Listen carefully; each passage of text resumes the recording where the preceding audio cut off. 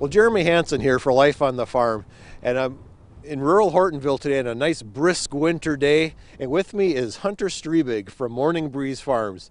Hunter, why are we standing out here? What are we looking at right here?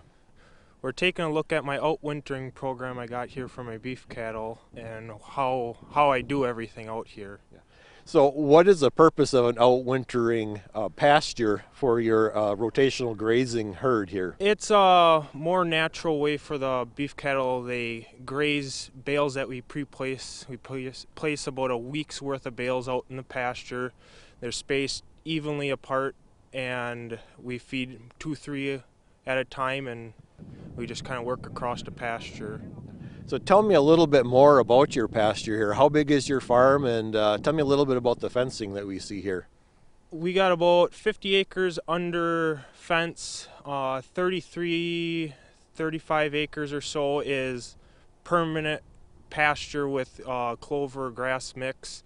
And then the pasture that's right behind us is a seasonal pasture that we seed every single year, and then we choose to use this pasture to outwinter for that purpose. So then we just reseed it, and it's always a fresh new pasture. And I mentioned some of the fencing. Tell me a little bit about specifically what is this fencing? Did you have help with designing this? Yeah, so the fence that we got up here is a high tensile fence. It was put up by a fencing contractor. We worked with NRCS and to design and plan out how this fence was going to get made, and we got some grant money to help pay for this pasture.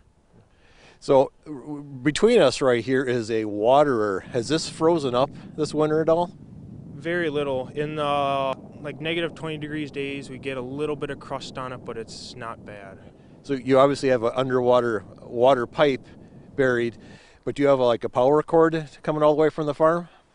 No, there is no power here. It's a geothermal tube that goes down about 10 feet into the ground, and it uses all ground temperature to keep the water open all winter long. Yeah, wonderful. We've got to make sure there's water for your cattle here. And Hunter, you have a cow-calf operation, and you have about 20-ish animals. What do you do with the raised animals?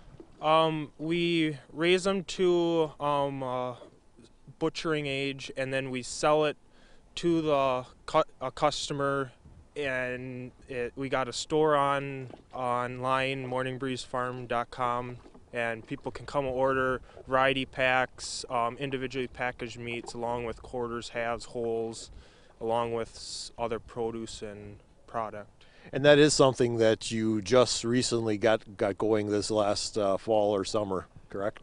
Yeah, correct. It's been a little less than a year where we just started doing all this. Okay. Well, Hunter, thanks for inviting me out here today to take a look at your outwintering area with your cattle. Really appreciate it. No problem. And for Life on the Farm, I'm Jeremy Hansen.